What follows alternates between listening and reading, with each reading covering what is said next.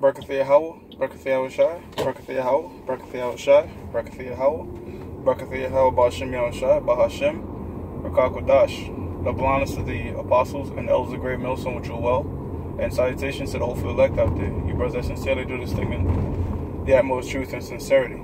This week's topic is going to be entitled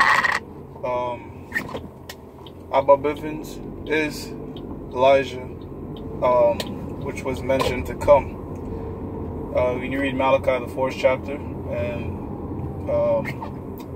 5th verse, it tells us that Elijah will come back and bring the sons back to their fathers. I'm going to say it, quoting the Lord again, this is if you can receive this thing, you know. I'm not going to beat this thing in nobody's head, but if you can see that the prophet Abba Bivens was Elijah and John the Baptist, well, that's the Most High opening your eyes to see it. It's not me breaking it down to you or anything like that. It's the Most High opening your eyes to it. Inspiration for this show comes from seeing Apostle Ella Tahar and Apostle Rhymelob speaking on, you know, just the name Abba Bivens, how, you know, it's alright if a brother's name Abba, man. It's not, you know, it's not a graven sin. As this guy out there in Detroit is trying to make it seem like you're going off because a man named his father. That's his name.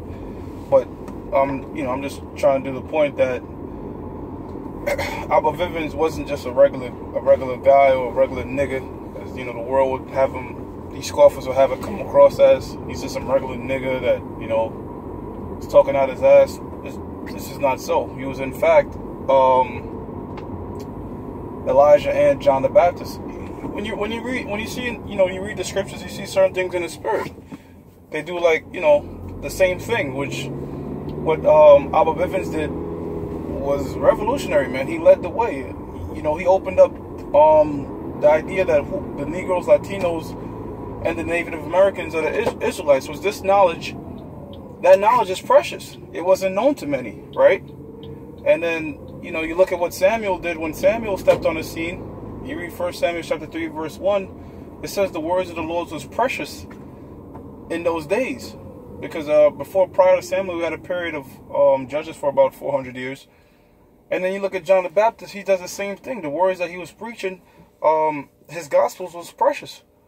In other words, they're like, when that spirit walks the earth, they tend to lead the way for, you know, for precious news. Same thing was done with Samuel, Elijah, John the Baptist, and Abba Bivens. They had the same lot. As it is written on, the Most High has divided their portions by lot. All right. In other words, Abba Bivens, he didn't come back, you know, as a brother listening. You know, he came back with a major role to play in this thing, and he did fulfill a major role. Okay. Now you're gonna have scoffers that's gonna come up and talk shit. Fine, so be it. There's no point in trying to gainsay them, because it's up to the Most High if you can receive who that man is in the spirit. All right, and he did fulfill Malachi, what was said about Elijah, because it's around that time that the so-called white man, the minute he set his nest amongst the stars during the space program and such, okay, because he didn't go to the moon. All right, the so-called white man didn't go to the moon, but he started to set different mechanical devices up there in space around the 60s, 70s, and that's when, you know, the spirit jumped on Abba Bivens to start preaching the precious gospel. All right, this precious good news to the Negroes, Latinos, and Native Americans that you are the chosen people of the Heavenly Father. Those actions were fulfilling prophecy. You know, those actions were fulfilling prophecy, and you know the fact that, you know, you niggas don't even sit down talking about you scoffers. You don't even take the time to think about that. Like, you wouldn't know your ass from your elbow. You wouldn't know that you were an Israelite if it wasn't for this man. Okay? Alright? Because even though you had certain Jakes practicing what they call Judaism, alright? Meaning they were following after the so-called Jews. But Abba Bivens, he brought it different. He said, nah, man, them Jews ain't them so-called crackers ain't the real Jews, man. All right, you Negroes, Latinos, and Native Americans, you're the true Jews, man. All right, and of course, over a period of time, the knowledge grew, more understanding came, because the scriptures also says, you know, going back to the lines, divided by lines, Abba Bivens wasn't going to get everything. All right, he got the portion that was given to him. All right, then certain part of the portion was given to High Priest Ariyah. All right, King Masha, the elders of the apostle elders of old, and the apostle elders now. There's certain portions given to Apostle Elder Tahar, Apostle Elder Gabar, Apostle Elder Rakar, Apostle Elder Rimlob, okay, and so forth. Different revelations being brought to you, brothers, okay, which you sit on it, and then the apostles bring it out. You say, okay, that was the Spirit of the Most High. All right, so the Most High sprinkles out His knowledge towards different men, but guess what? We all one body. At the end of the day, all right, it's all moving forth the gospel. All right, but to deny that Abba Bivens, a great portion of the Spirit was given to him, and a great lot was given to him, primarily the lot of Elijah, in my opinion, is bullshit. You know what I'm saying? It's clear as day to see, but I can't even really say it like that because, as I said earlier in the show, is as the Lord told His disciples, if you can receive it. Now, one thing you notice in that scripture too, and I'm pretty sure you brothers notice, is John the Baptist didn't know who he was. Okay? They asked him, "Are you John?" He said, "No." Why is that? Because there's no remembrance of former things. Okay? We don't remember who we are in reincarnation, but seeing the works of certain brothers and certain things they put forth towards this knowledge, you can tell, okay, the Most High put a great portion of the Spirit upon that man. Okay?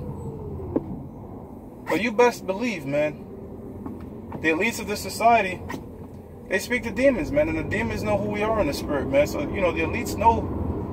I'm talking about at the very high level, man. I'm not talking about the bullshit. Is the Bible real and that type of no. Look, man, at the very top, they know this thing is real, man. All right, they got archaeological evidence. All right, they got their space stations, and more importantly, they have people that speak to spirits. All right, just like how you had that woman conjure up the spirit of soul. These particular higher level witches and warlocks out there, they conjure up certain spirits, man.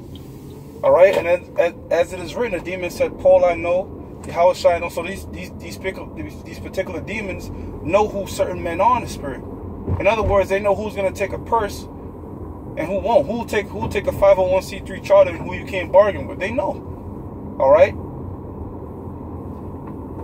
Because guess what? At the end of the day, you deceivers out there, okay?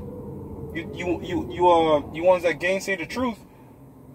You are ordained of the Most High to gather the 2/3. All right, because the men of the Lord are called shepherds, but guess what? Even the fucking wicked ass niggas are called shepherds.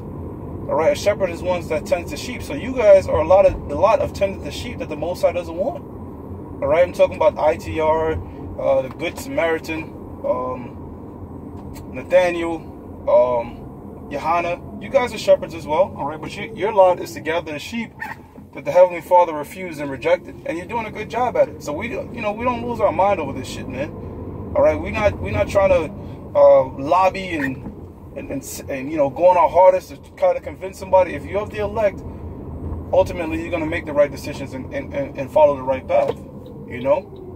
A great example is also seeing that the apostle elder Abba Bivens is a great man in the spirit, and in fact is Elijah. So with that in mind, I'm going to give all praises to Yahweh, Bahashim, Yahushai, Bahashim, Rakakwadash. Babylon to the apostles and the elders of Great Millstone, which you well. And salutations to the hopeful elect out there. You brothers that sincerely do this thing in truth and sincerity. Shalom, Akim.